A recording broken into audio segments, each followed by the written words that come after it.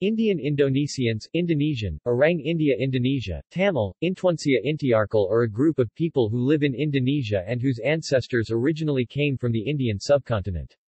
Therefore, this term can be regarded as a blanket term for not only Indonesian Indian proper, but also Indonesian Pakistanis.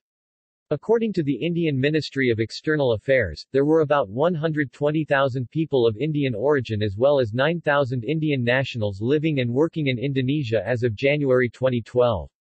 Most of them were concentrated in province of North Sumatra and urban areas such as Banda Aceh, Surabaya, Medan and Jakarta. However, it is almost impossible to get correct statistical figures on the Indian Indonesian population, because most of them have merged and assimilated with the indigenous population to become indistinguishable from native Indonesians.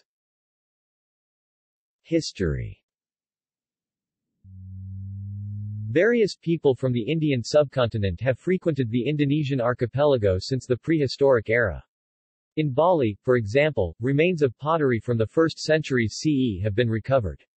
In fact, the name Indonesia itself comes from the Latin Indus, India, and Greek Nessos, island, which literally means the Indian archipelago. From the 4th and 5th centuries onwards, Indian cultural influences became more visible.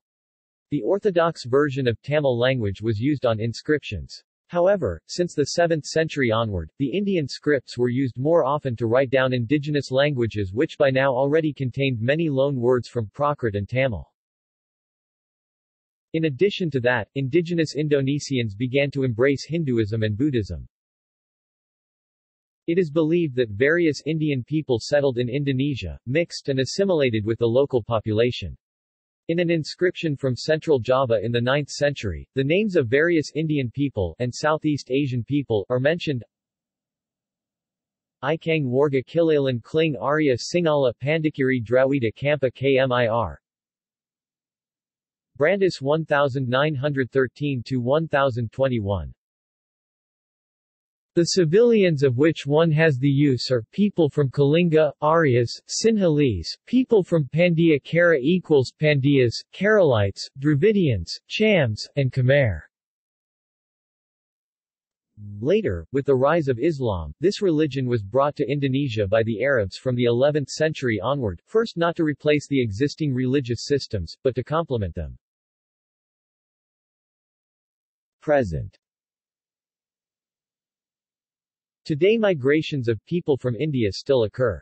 In Medan, North Sumatra, there is a large Tamil people community estimated at 75,000 people.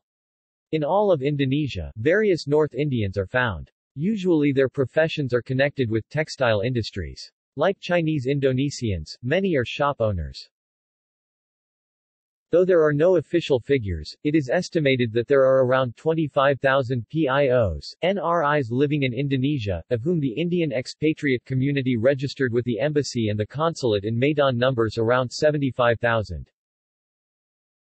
Indians have been living in Indonesia for centuries, from the time of the Sri Vijaya and Majapahit Empire, both of which were Hindu and heavily influenced by the subcontinent. Indians were later brought to Indonesia by the Dutch in the 19th century as indentured laborers to work on plantations located around Medan in Sumatra. While the majority of these came from South India, a significant number also came from the north. The Medan Indians included Hindus, Muslims and Sikhs. They have now been in Indonesia for over 4 generations, and hold Indonesian passports.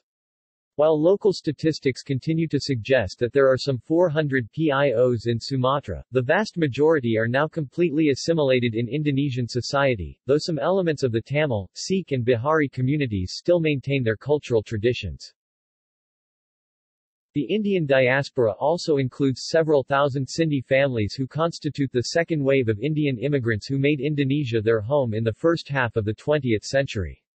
The Sindhi community is mainly engaged in trading and commerce. Among these communities, Tamils and to a lesser extent Sikhs were primarily engaged in agriculture, while Sindhis mainly established themselves in the textile trade and the sports business. The inflow of major Indian investments in Indonesia starting in the late 1970s drew a fresh wave of Indian investors and managers to this country. This group of entrepreneurs and business professionals has further expanded over the past 2 decades, and now includes engineers, consultants, chartered accountants, bankers, and other professionals. The Indian community is very well regarded in Indonesia, is generally prosperous, and includes individuals holding senior positions in local and multinational companies. Due to economic factors, most traders and businessmen among PIOs have, over the past decades, moved to Jakarta from outlying areas such as Medan and Surabaya. Almost half of the Indian community in Indonesia is now Jakarta-based. It is estimated that the population of Jakarta's Indian community is about 19,000. There are 6 main social or professional associations in Jakarta's Indian PIO NRI community. Gandhi Seva Loka, formerly known as Bombay Merchants Association, is a charitable institution run by the Sindhi community, and is engaged mainly in educational and social activities. Gandhi Memorial International School, Kemoiran, offers IB curriculum run by the Gandhi Seva Loka. The India Club is a social organization of PIO NRI professionals. An Indian Women Association brings together PIO NRI spouses and undertakes charitable activities. There is a Gurudwara Prabandhak committee in Jakarta, and Sindhis as well as Sikhs are associated with Gurudwara activities. The Economic Association of Indonesia and India (ECAII) brings together leading entrepreneurs from the Indian community with the objective of promoting bilateral economic relations, but this group has been largely inactive. Finally, there is the Indonesian chapter of the Institute of Chartered Accountants of India (ICAI). Tamils have lived in Indonesia since the 1930s. Though predominantly in Medan, Tamil businessmen have set up various enterprises. Waves of expatriates speaking Tamil language have made Indonesia their home. Indonesia Tamil Manram, a social organization, is very active in Jakarta, under the able leadership of Mr. Sundaraman. It aims to maintain and promote the heritage of Tamil language and culture, create harmony and bridge between Indians and Indonesians through linguistic interests, and provide opportunity for children of expatriates and persons of Indian origin to learn and develop their mother tongue, Tamil. Indonesian Tamil Manram also teaches the Tamil language to children with Tamil as their mother tongue, conducts programs involving Tamil language and culture, distributes Tamil literature and books to children, organizes Tamil debates, dramas, dance and music programs for local talent, and brings reputable artists from India in the fields of dance, music, drama, and other cultural fields. Many Indian performers have achieved significant mainstream cultural success. Notable examples are the Punjabi brothers and the Azari sisters. Although they are away from India, the Sindhi community and the NRIs in Indonesia have not lost touch with their religious beliefs. Temples, gurudwaras and prayer halls in Jakarta, Medan and other parts of Indonesia are centers for social gathering. The Shiva Temple in Pluit, Jakarta is the center of Indian religious activities.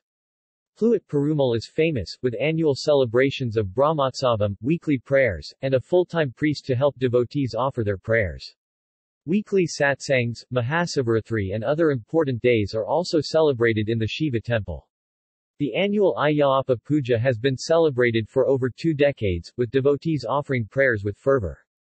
Other temples dedicated to the goddess Devi can be found in Tangerang, Kemoiran, Cikarang and Medan in Sumatra.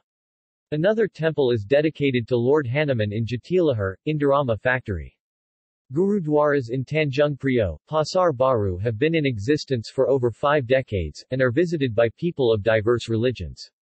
Love Medan Indians is a social wing of the Holy Trinity Church, whose primary concerns are education, career building and placement for the less fortunate Medan Tamils, while emphasizing learning Tamil language, English, art, music and culture.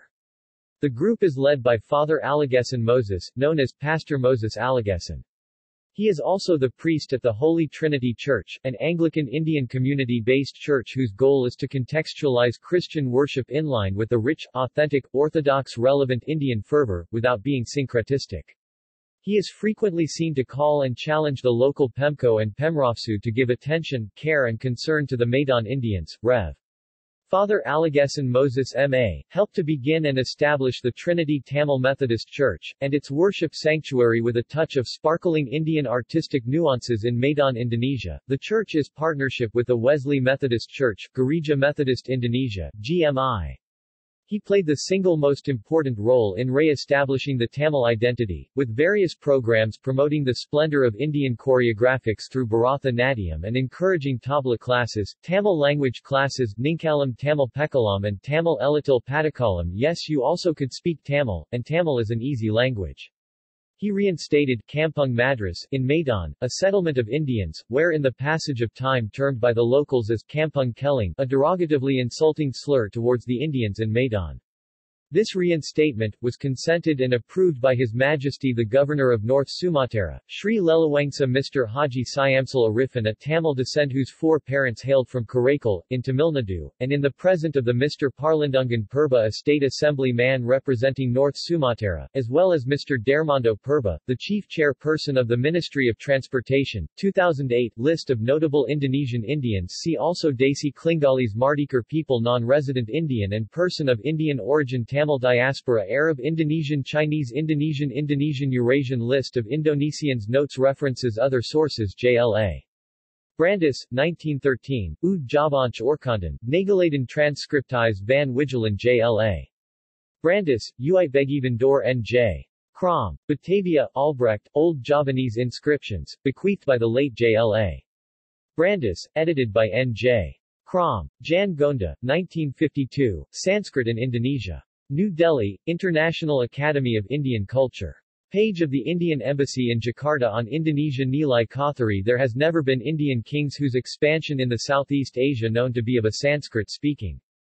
The Raja Shara, Chola, Pandya and the rest of the kings whose rulership established in this part of the world are of the South Indian kings.